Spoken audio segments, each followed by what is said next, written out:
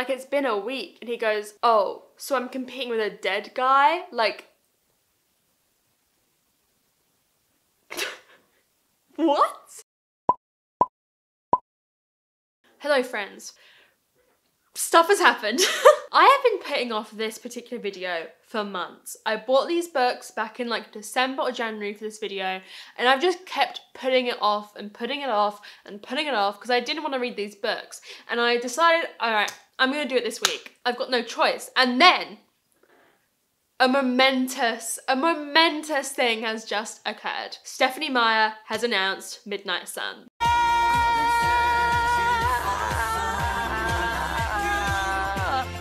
I'm sure everyone knows by now, but basically Midnight Sun is Twilight but from Edward's point of view, and it's just been announced by Stephenie Meyer as being published in August.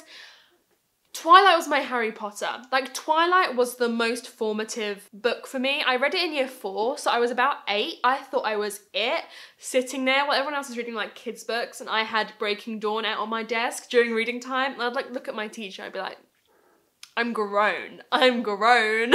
I just thought Twilight was a work of art. I thought it was literature, like excellence. It is brilliant American literature, and I don't care what anybody, it should be taught in schools. And a while back I did a video reading some of my childhood favourite books. This is part 2.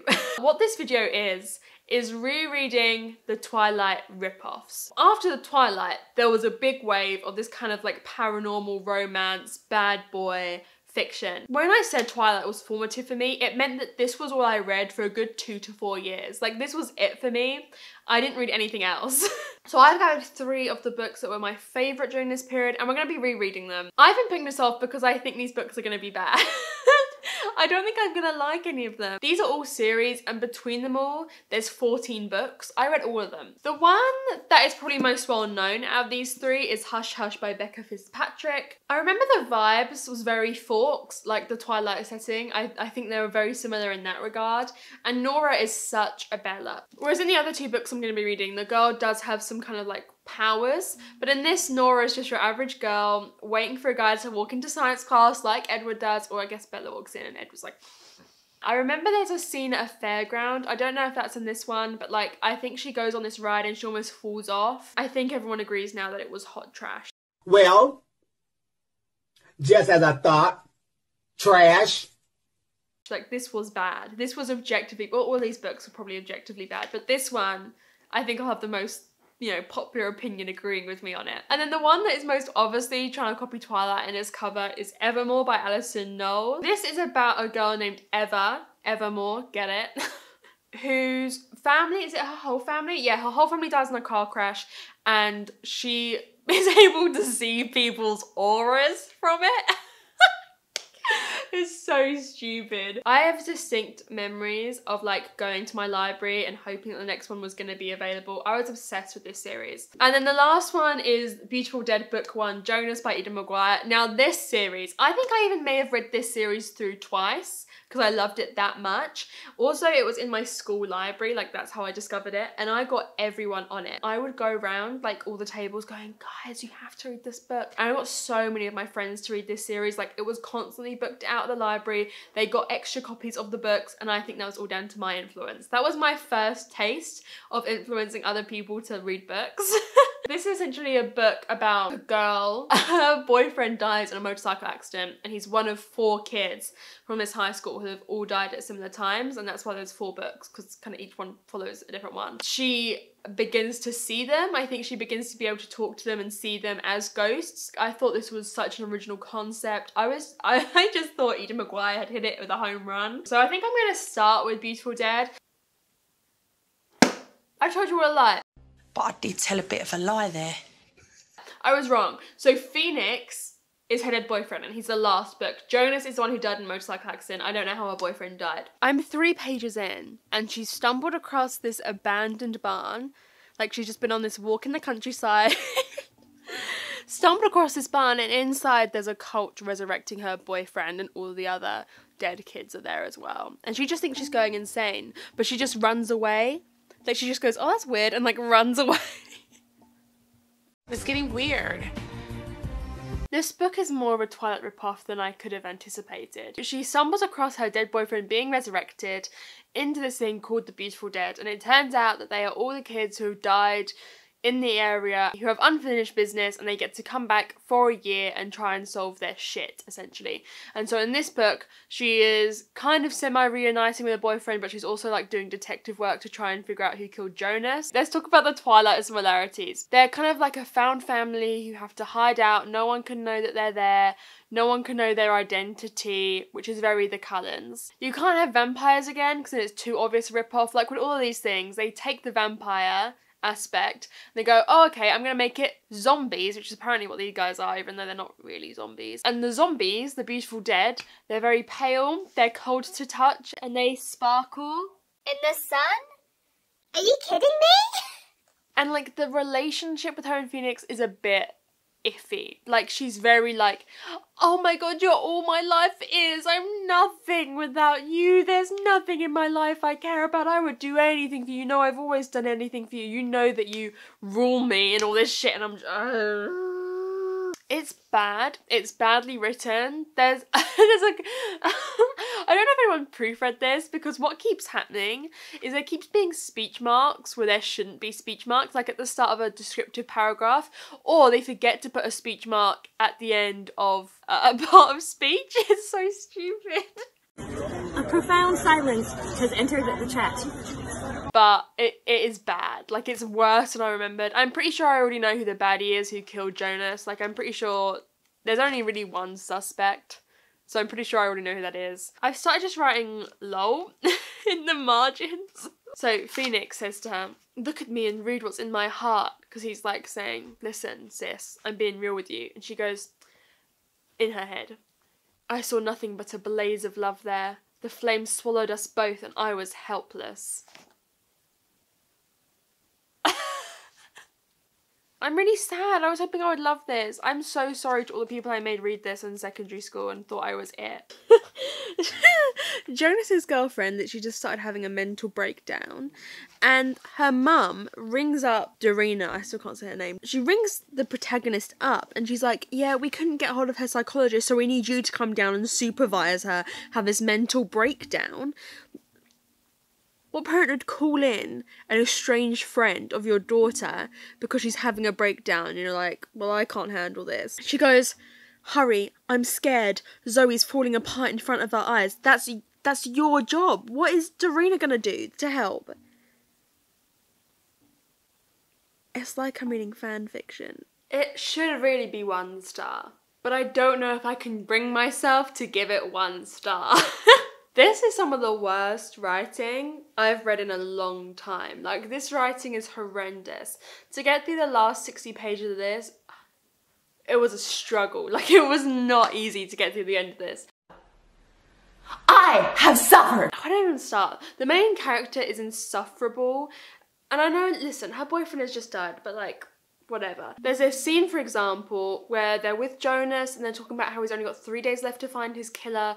It's a really serious scene. Like, if it doesn't happen in these 3 days, he's not gonna get his closure. And then she turns around in her inner monologue and goes, by the way, if I haven't mentioned recently how much I love Phoenix, I love him so much. My heart is about to burst. I'm like, girl, read the room. This is not the place or time. It is some of the most info-dumpy writing I have ever read. Like, we just learn everything through her asking these dumbass questions.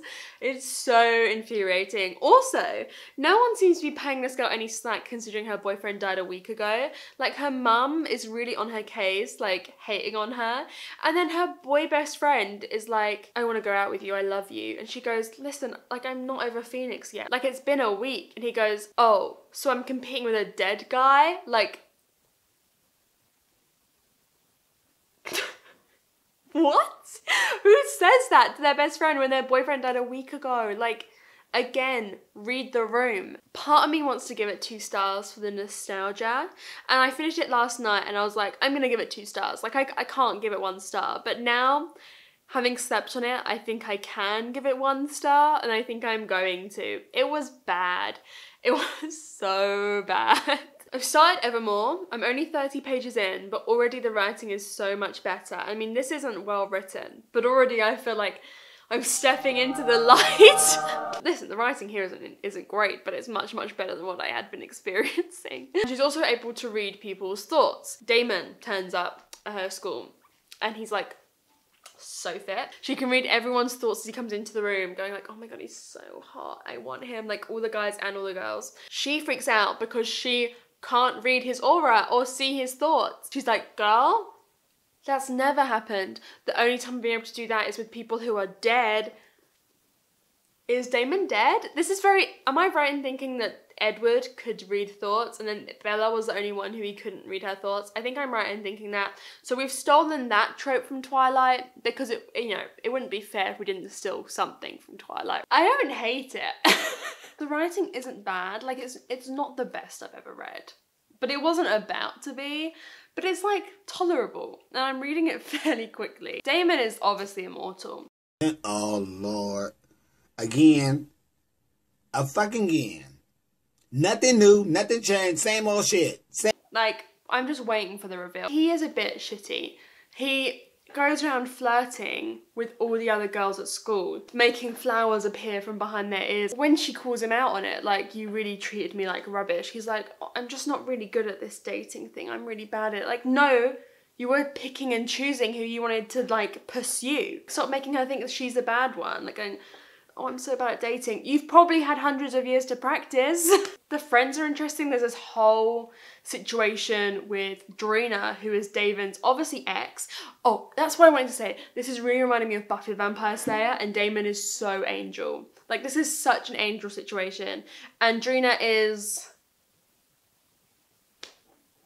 oh my god, what's her name? The bird's dead, Drew. I think Drina's killed someone, like one of her friends' friends. It's very complicated. We've got a lot of lines of contact here. I want that to be the big reveal, that Drina, like, used to be Damon's side piece for hundreds of years, and now she's out killing Eva's friends. Like, that's a bit of spice. If you get it, you get it. If you don't, you don't. If you know, you know. And if you don't know, like, I honestly feel bad for you. Like, I cannot explain it. Like, I don't have the vocabulary to sit here and explain, like, either you get the vibe or you don't get the vibe. So I finished Evermore. It wasn't that bad. I think I'm gonna give it 3 stars. It was a fun read, but there are problems with it. It is much, much, much, much, much better writing than The Beautiful Dead, but that wasn't hard. I remembered what I loved so much about this series, and it was because it had the trope of she kept being reincarnated in, like, body after body throughout history, and he kept trying to get her, and then she'd always die before they could properly be together, and I love that trope. And when Drina, who was the baddie, remember, she was like the gal from his past, like we guessed, she was trying to kill her like multiple times at the end, because usually that's what she does. She kills Eva, and then her and Damon get back together a bit, which was never really explained, like, why that was okay for him to keep going back to her. Like, why are you doing this after she keeps killing your soulmate? We all make choices, but that was a choice. At one point, Drina was like, oh, I did this to you, I did this, that was because of me. I'm not going to explain why or how I did it because we don't have the time. And just whenever anyone says something like that, whenever a character says something like that, it pisses me off. Either don't say it at all, because then I won't realise necessarily that you're, like, not identifying plot holes, or just explain stuff. It was much better than The Beautiful Dead. It was much better, and I don't feel like Damon was the worst. Like, he wasn't great, he did go to school just to be with her, but, like, it's a forbidden love through the ages. It's not just some old, well, it is an old guy with an obsession with a young girl. At least there's been the history between them for hundreds of years with her soul and him. I mean, do you know what I mean? Like, at least this has been going on for a long time. It's not like he's just kind of, like, turned up and is like, I want this to be my new hoe, you know? And also, remember the flower thing I was moaning about? One night, right at the end, like, not related to anything else that's going on at the end, she decides to go online and look up meanings of flowers. Red tulips means undying love, which is what he was giving to her. And then white rosebuds, which he was giving to all the other bitches and, like, the mean girls, means the heart that knows no love, heart ignorant of love. And she goes, haha, Damon was trying to fool me the entire time. Haha, he's so funny, oh my goodness.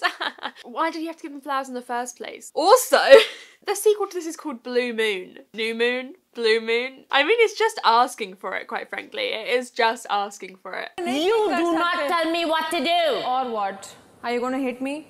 Do you want it? I don't want it. Because you're asking for it. You're dying for it. I have also started Hush Hush. Patch is the most problematic.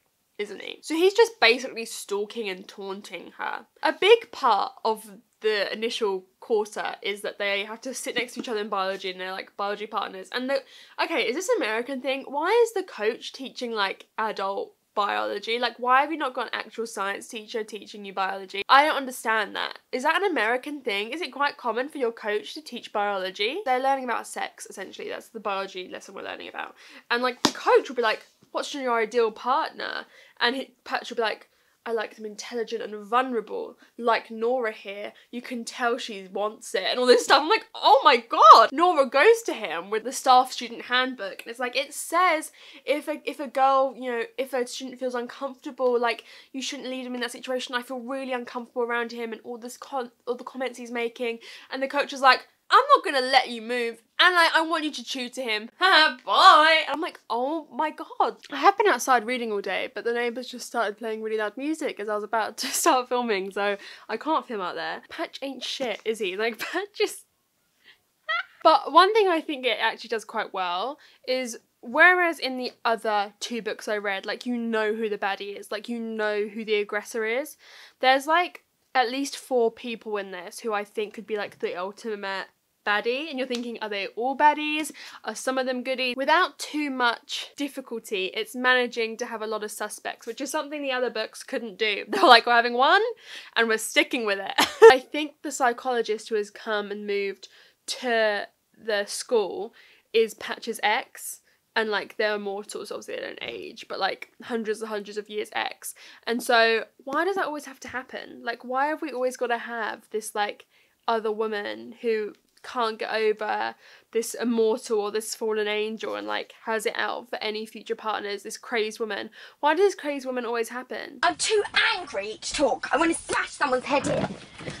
Oh, lastly, I took a photo on my phone because I knew I wouldn't find the bit again. Nora's having a fight with like the bad girl, the mean girl, Marcy. Marcy's such a mean girl name. And Marcy keeps going on about how fat V is, her best friend, and so she's like, grr, I hate you, and then she calls Marcy an anorexic pig, which ain't great. And then Marcy goes, at least I know how to exercise a little self-control. Now listen, I know that's coming from the mean girl. Like, I know we're not looking at her and supposed to be going, let's mirror her morals. Like, I know that's not what we're supposed to be doing here. But at the same time, equating those two still feels a bit dodgy to me. And the fact that she called her an anorexic pig when Nora is the one whose kind of morals were kind of be like, oh yeah, I see myself in her, when she's fucking bland. Hang on, that's another thing. Why are the lead girls in all 3 of these books the blandest characters ever? It reminds me of Alice in Wonderland, where all the other characters are interesting and Alice is just boring. Like, so boring. Why? Why are all these girls so bland? They are literally all each other. Like, you could swap any of them in and out. Somebody lied to her several times and told her that she was fly, hot, and sexy and beautiful, and she's nothing like that. She's nothing of the sort. I think in terms of the stuff it's encouraging, like Patch's behaviour is much, much worse than Damon's in Evermore. I don't think I'm enjoying it that as much because that keeps taking me out of it and I keep going, hang on. Hang on, this ain't it. Not this. I know I just used that in a clip recently, but not this.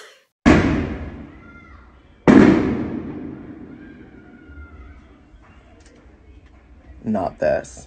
So I finished Hush Hush. Here's the thing, I'm giving it 2.5 stars. And although I gave Evermore 3 stars, which may have been a bit generous, this was better written. It had a better plot, better writing style. It was a bit more complex than Evermore. However, I do have problems with Patch. Like, I'm not gonna lie. He intended to kill Nora. That is how he met her. That is what he's planning on doing throughout the whole thing. He's planting stuff in her head, making her think things are happening, making her think that she's dying when she's not. And then he just changed his mind. He's like, but I love you. I could never do that. But I love you. Like, I haven't killed you yet. If I wanted you to be dead, you would be dead. Well, and then it's all forgiven. Then it's fine. It's fine. I guess he's very emblematic of what YA fantasy paranormal romance was like at the time. And seeing a lot of people's discourse on Twitter about how Edward is abusive in Twilight has been very interesting for me because I'd never seen it that way. I read the books when I was like 8. I guess I don't have a great memory of them, but I had never seen him like that. And so it's interesting seeing everyone talk about it like that makes me think, A, I need to reread, and also makes me think like all these books kind of have their root in that, and whether or not they've taken that concept further, do you know what I mean? Where there's more problematic tendency isn't something I can say because again I haven't read Twilight in ages and ages and ages, but I'm glad that we've moved away from that in general. So as much as I gave these books 1 star, 2 star and 3 star, I did enjoy rereading them all. It was a bit nostalgic and it was interesting to see how my tastes have changed. So that is all for this video. I hope you enjoyed it. Let me know if there were any other kind of like paranormal romances that you loved back in the day, any like trashy YA fantasy that you loved, and I hope you enjoyed the video. I'll see you very, very soon in another one. Bye!